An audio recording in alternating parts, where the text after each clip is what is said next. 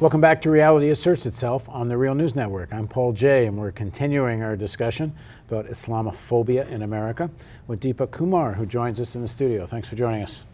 So one more time, Deepa teaches at Rutgers University, and her recent book is Islamophobia and the Politics of Empire. So we're going to talk about Homeland, and I guess, well, here's a photograph of how the latest season of Homeland's being promoted. And I guess it's like Little Red Riding Hood in the midst of some dark, horrible forest or something. I don't know what she's doing with a red hijab, but anyway, if she's trying to be undercover and stand out, it kind of doesn't do the job. But it's a pretty effective photograph. And here's a little scene from Homeland. The tyranny of secrets. The tyranny of keeping them. People must know the truth. You are part of an important story. I want to be the one to tell it. We're all hoping you'll be on your best behavior here in Pakistan. Monsters, all of you. Get the f out of my face, Lieutenant. Okay, so listen, I watch Homeland. I have to admit, full transparency, I have seen every episode. It's compelling television. And yes, it's one of the most reactionary things I've ever seen, except for maybe 24. I was saying earlier that the only thing I can remember that's more reactionary than that is I was a communist for the FBI, which was pretty bad in the 1950s. Anyway, but you're watching it, aren't you?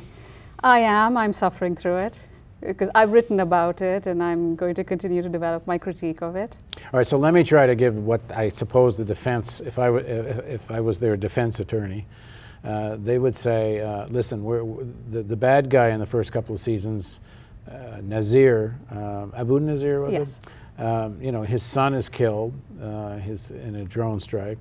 And Brody, the main American character, he's there. He's been captured, but he's at the time he's being kind of brainwashed by Nazir, but he's there when the little boy gets killed.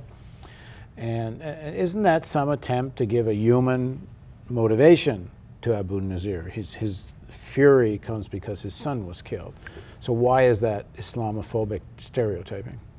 So there are various kinds of Islamophobia. There is the more sort of troglodyte version, which is just blatant Islamophobia. And then there are these very complex, sophisticated, and liberal forms. And certainly they do show his anguish around losing his son and what drone strikes actually look like and so forth. But for the most part, if you look at the Muslim characters on Homeland, they are either people who are terrorists or sympathizers of terrorists, or they are good Muslims, which is people who actually support what the US is trying to do, and there's nothing in the middle. So for instance, why focus on Abu Nazir, who takes to political violence, when you could have easily taken from real life a person like Malalai Joya, who is a progressive activist. Well, then you don't have a show. Well, come on. You'd have a different show. No, you wouldn't have a show because nobody would buy it.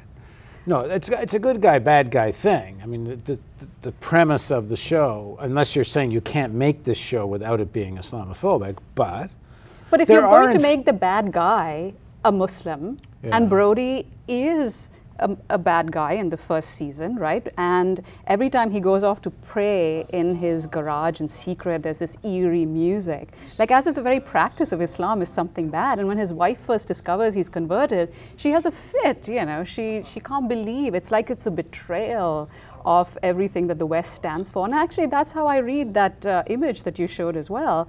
Because you look at it, it's a sea of nameless, faceless women against this individualist, this woman in red who stands out, and it's really the white man's burden has become the white woman's burden, and it's a clash of civilizations. And so, yeah, I think any show that presents characters that, you know, are one-dimensional, and a lot of these characters, you know, the Hezbollah leader, for instance, and who beats his wife. Who beats his wife, or the guy, I forget his name, but the Iranian operative who they've turned.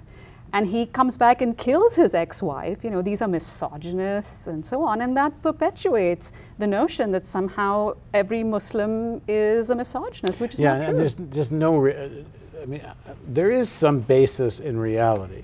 There are Islamic groups out there, at least they call themselves Islamic. I think a lot of people who believe in Islam don't really think they're really even Islamic, but they certainly call themselves that, who do want to use terrorism as a tactic against civilian populations, sometimes in the United States, sometimes elsewhere. I mean, I think they probably have killed a lot more Shia than they've killed Americans.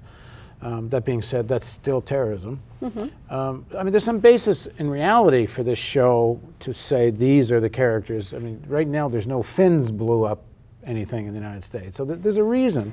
Well, I would, but let me just add one more thing. It's not completely ahistorical. Sure. Because the drone attack suggests this has something to do with U.S. policy in the Middle East. Right. This is a completely exaggerated threat. I agree with you that it's not a non-existent threat. But if you actually look at the number of Americans, the last year for which I checked, I think was 2012, you look at the number of Americans killed internationally by terrorism-related incidents, you get a grand total of something like 18. So does the threat exist? Yes. But is it as big a threat as some of the other ways in which Americans die, such as lack of access to health care and so on? No. So the counter-argument will be, it's because there has been more effective counterterrorism tactics. I have no idea whether that's true, but there might be some truth to it.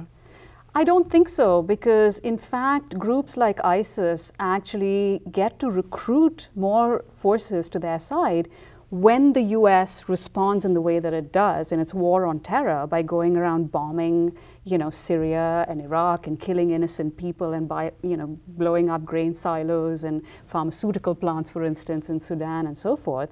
This is the very basis of the recruitment propaganda that these groups actually have. So yeah, I think there's lots of evidence that's true.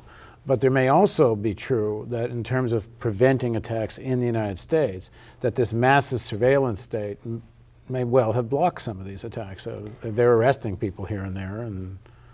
Well, not according to some of the insiders, right? The two senators who have been extremely critical of NSA surveillance, Udall and Wyden, have actually looked at the intelligence information and said that in fact this mass surveillance hasn't actually stopped any significant terror plot. And Trevor Aronson's book, The Terror Factory, he actually argues that the vast majority of plots that get stopped are actually plots created by the FBI, right? Through a process of entrapment, they prey on. Yeah, most of the arrests seem to be someone has sold something to FBI agents or bought something from FBI agents. Right, and conveniently, when these people, such as the Newburgh Four, right? These are people who are really poor African Americans, need the money that the agent provocateur is providing them and so on.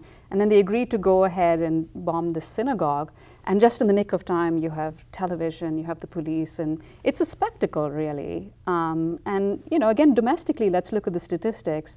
In the 2 decades before 2010, the number of terrorism-related deaths that Muslim Americans are responsible for is about 20. Whereas in that same time period, the far right, the neo-Nazis, the white supremacists are responsible for 350 deaths. And yet our focus is not on those people. In fact, in 2010, when the FBI, I believe, put out a report about the rise after Obama's election of white supremacist groups, there was such a backlash that that unit that produced this report was dissolved. So who we focus on as being a threat, as being an enemy to the homeland and so on is very much a political narrative in the same way that Khorasan, the group that, all of a sudden none of us had heard of it, and Glenn Greenwald actually has this expose at The Intercept which shows that it was a concoction of the US. Maybe it shows it. Maybe. I wasn't totally persuaded by that article. 3/4 of the article is giving the track of how the story came out, and then at the end it's sort of they retreated from the story. But and well, I suppose he has some counterterrorism officials who are coming forward and saying, well, we'd never heard of this group and where did they come from? But it seems to me that in trying to say that there's not really a threat or the threat's being exaggerated, I don't know if we know that. But I think what we do know is that the threat originated because the American policy has destroyed these regions. But you can then create real monsters. I mean, we were saying in the last episode, I think to a large extent American policy helped create Hitler, but Hitler then became a real monster. And So, I mean, I don't know how effective this counterterrorism stuff has been.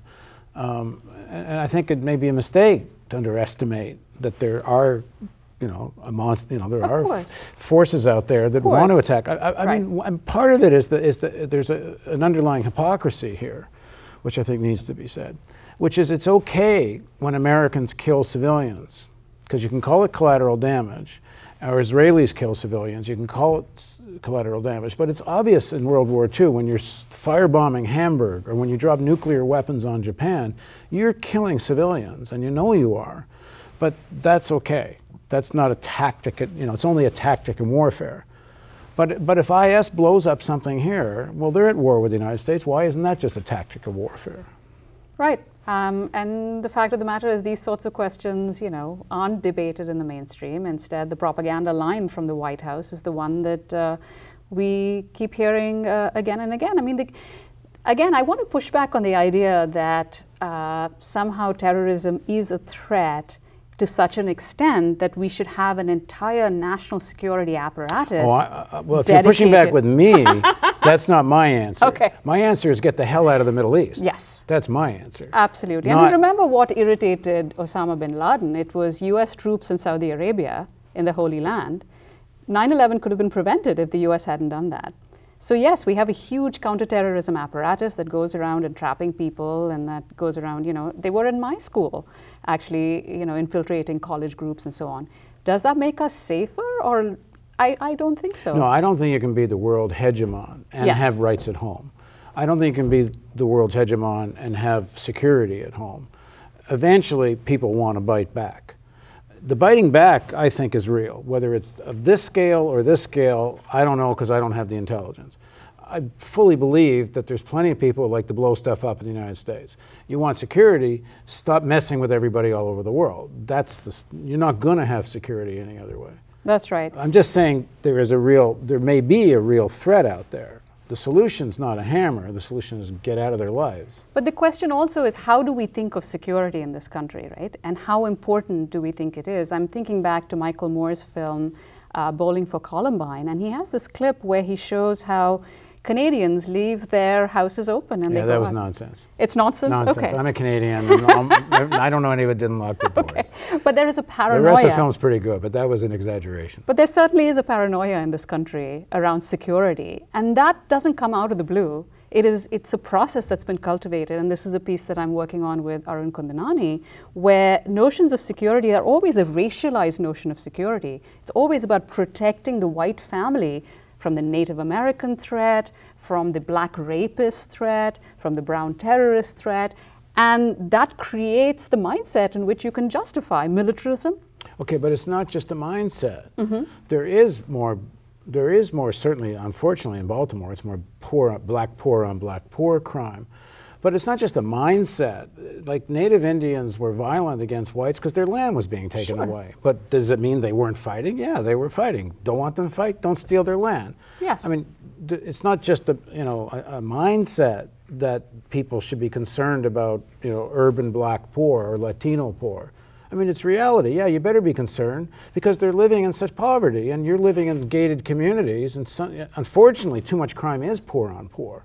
But maybe someday they will be knocking on the gates of gated communities, and for good reason. But the question is, how do we frame crime, right? How do we look at questions like theft? How do we look at, the responses, violence, among poorer communities and so on? And the language of law and order that we see developing from the 1970s on comes up in a very particular context, which is to push back against the movements of the 1960s. When you think about the civil rights movement, and it was about civil disobedience, it is about breaking the law, but that becomes a means by which to say, don't let these black people get too far ahead because they're going to disrupt the kind of white order that we actually have, and let's criminalize them. And we've seen the systemic, sort of way in which what Michelle Alexander calls the new Jim Crow, where you've seen a disproportionate number of African American men in particular being thrown behind bars in the war on drugs. And so again, the question for us is, what causes the things that we call crime today, right? And whose safety is being guarded here? And it's typically white people who are being asked to fear brown and black people. And then we militarize the police as the solution.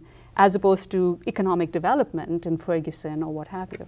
Yeah, because if you go down the road of economic development, it's a really profound question, because then you get to who owns stuff and who has power, and you get to this tiny little section of the elite, and then you have to challenge, you know, the form of ownership, yes, and how power is used, and they don't want to have that conversation. No. And in fact, the 1% largely likes to stay invisible, but they're building little fortresses to keep themselves safe. You know, all sorts of gated communities and security barriers that you have to pass through in New York City and elsewhere, which makes it a kind of scary world to live in. So let's go back to Homeland. Okay. There seems to be only two types of possible Muslims in this. Either you're with Abu Nazir, or you're pro-American, and that seems to be the only piece of the Islamic landscape. Absolutely. Mahmoud Mamdani actually refers to this framework as good Muslim, bad Muslim, which is if you have any kind of position, a politically progressive position or what have you, if you're opposed to the US's agenda, you're automatically a bad Muslim. And if you are a collaborator with empire, then you're a good Muslim, and that's all you ever get to be. But what's interesting is that this typology is not new. In the research that I'm doing for a piece on race, surveillance, and empire, it actually goes back to the 18th century when native peoples, indigenous people, were actually studied and surveilled in a very systematic way. And tribes were demarcated according to good Indians and bad Indians, right? The good Indians who were for the colonial settler mission, and the bad who were not. And so in that sense, empires, and the US as an empire always creates, just two positions for people to be in. And then they merge everything, which is part of this Islamophobia. Like everybody's kind of the same mishmash. I mean, first of all, it made no sense in the show that it's the Iranians that blew up the CIA headquarters. It's revenge for something, but it made no sense. But even made more no sense is they've got Hezbollah working with Al-Qaeda. Working with Al-Qaeda. Yes. And anybody knows anything knows that Al-Qaeda hates Hezbollah more than they hate Americans. Yes, that's absolutely right. I mean, the way that Orientalism or Islamophobia works is you create an amalgamation of all of these people, you completely disrespect the differences, and you create this monster terrorist threat where everybody is collaborating. So, for instance, Beirut, if anyone has been to Beirut in Lebanon, there's a scene on Hamra Street. Hamra Street, for those who've been there, know it's a super posh street, and filled with American billboards, exactly. Jeans, Gap, and this and that. Exactly, Starbucks and so forth. I've been to the Starbucks there. And, there are Americans, there are Europeans, and the scene in Homeland, you have Carrie, who's the main protagonist, sort of wearing a headscarf and just skulking along, and it's this dark and eerie and horrible place, when in fact that's not at all the reality of what... I mean, there are streets like that. Sure, but it's not Hamra Street. And instead what you have is Arab land, which is this awful, terrible place, and they're all the same. Everything is the same. And you look at this character, Roya Hamad, she's supposed to be Palestinian, she's a journalist. Well, Roya is actually an Iranian name, but we'll mish them all up together and create this uniform monolithic enemy. That's what's happening. Yeah, I mean, I guess the bottom line we said earlier, but just to say it again, there is the Middle East has this barbaric Islamic features. They do exist. They certainly don't represent the majority of Islam, but that's not the most important point. The most important point is these barbaric features were created deliberately, consciously, deliberately created by U.S. policy, and that never gets talked about in Homeland. Right, and furthermore, we never reflect on our own barbarians, right? Whether it's Christian fundamentalists, it's the Tea Party, and so on. Well, I think the American government. I mean, yes. No, really, in terms of who, I mean, if they killed as many as 1 million Iraqis, they don't hold That's right. Islamic State and Abu Nazir and the rest of them, they don't hold a candle to what the United States has done. Absolutely. And, again, the last thing I want to say about that poster for the next season is it's premised on the notion that somehow women are liberated in the US, whereas they are uniquely oppressed in the Middle East and North Africa and in South Asia and so forth. And, people who've never traveled outside of the country, people who've never met somebody from Egypt, from Iran, from Pakistan, all seem to know that women in the Middle East are horribly, horribly oppressed. And the question is, we have to ask, where does that notion come from? And why is it that we don't talk about the oppression of women right here? 1 in 5 women will be raped in this country. 1 in 4 face severe physical abuse at the hands of a domestic partner. Every year, 1,500 women are killed by intimate partners. Can you imagine if we had news coverage of the 3 women who died just today at the hands of their intimate partners, and it was covered in the same way as the beheading of the 2 journalists, two American journalists? We would have such a different attitude about sexism in the United States, misogyny and violence that exists right here, just as it does in the Middle East, just as it does in Pakistan and elsewhere. All right, thanks. So join us for the continuation of our discussion with Deepa Kumar. We're going to talk about the origin of the terrorist threat and the whole origin and development of the national security state on Reality Asserts Itself on the Real News Network.